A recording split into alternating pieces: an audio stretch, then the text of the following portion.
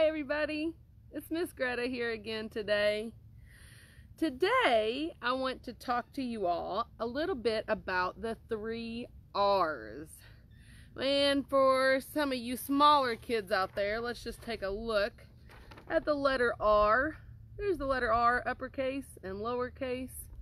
And R makes the R sound, R, R, R. And we're talking about our 3 R's in relation to the environment. The 3 important R's are reduce, reuse, and recycle. And we do them in a particular order. Now we'll talk more about these 3 R's later on and talk a lot about each one of them. But the first R is reduce. We're talking about reducing. We're talking about doing things to reduce the amount of waste that we have.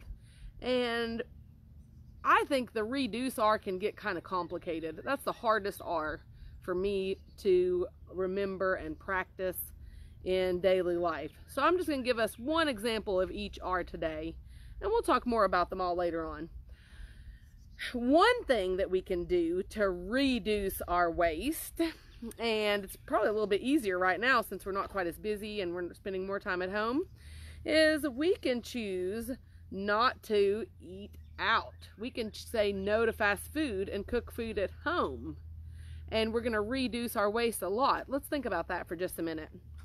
And I know that Happy Meals are awesome and they're fun sometimes, right? When we go out and we get those kid meals at the drive-thru, we've got the box that it comes in. We've got the package the fries are in, the wrapper the burger's in, or the chicken nuggets or whatever we might have. We've got a little package that the sauce is going to be in, right? We've got the plastic that the toy comes in.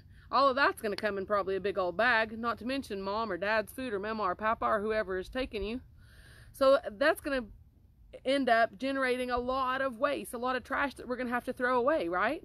Whereas if, say, maybe we make spaghetti at home and feed everybody, all we're going to be throwing away is our meat package if we make it with meat, and then maybe a couple of cans might need to be disposed of from our sauces or our tomatoes, or maybe we're even using more fresh ingredients so we wouldn't even have that much trash, right?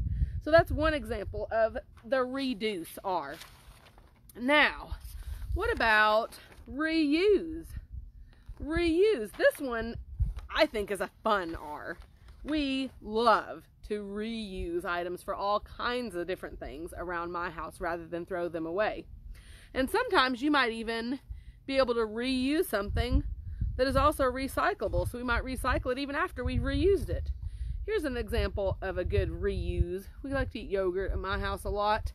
And unfortunately, if you look closely, you might can see that this particular yogurt cup is a number 5. And here in Cocke County, we're not able to recycle number 5 plastics at this time. So we're going to reuse this for a snack cup. You could even use it for a small kid's drinking cup. You could use it to hold craft supplies in, or beads, or all kinds of different things. You could even paint it and decorate it and make it into a nice little pencil holder. It could be all kinds of different things. You could get super creative and make all kinds of fun things out of different containers that we can reuse instead of throwing them away in the trash can, okay? And then lastly, recycle. Our recycle R. And I have one example, and actually this one, I love these kinds of containers with these nice lids. I would probably just reuse this one over and over.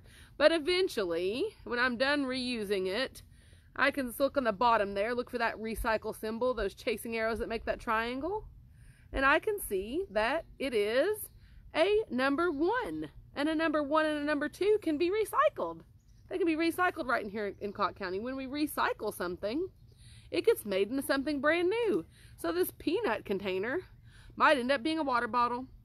It might end up being part of a toy truck, or a Barbie doll kind of item, or even sometimes part of our clothing. Sometimes our clothing is made from synthetic fibers that are made from recycled plastics. So it gets a new life as something else. It gets recycled. Instead of getting thrown away in the trash and going on to the convenience center, or what we call the dump, and onto the landfill where it gets buried in the earth, it gets a brand new life. It gets made into something new. Okay, so that's just a little bit about those 3 R's that are so important to try to remember and practice every chance that we get so that we can take a little bit better care of our earth and the environment and have less waste that's getting buried into our earth, right? Now, speaking of reuse, you know I couldn't go before I shared some kind of little craft with you all. And no surprise here, guess what we're using once again? More of those toilet paper rolls. But there's just so many possibilities. We just can't help ourselves, okay? So you're gonna need toilet paper roll. We used a little bit of scrap paper. So we had some scrap paper. And we had some paint lying around. So what we made, we painted ours. Layla did. I didn't do it. Layla painted hers. And she painted it yellow. And we cut out scraps from another toilet paper roll craft we'd already done to make ears and to give him some fangs. Our lion has some vicious fangs there.